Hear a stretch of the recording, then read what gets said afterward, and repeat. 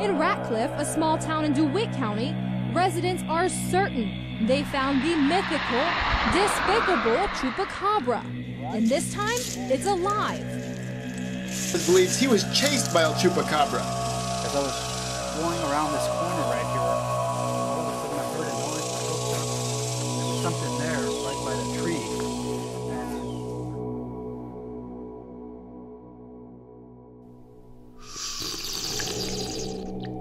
My name is Robert Burks. We are shooting a student film called Chupacabra. We're doing a Kickstarter video for it, for funds. The funds will be around $5,000 is the goal.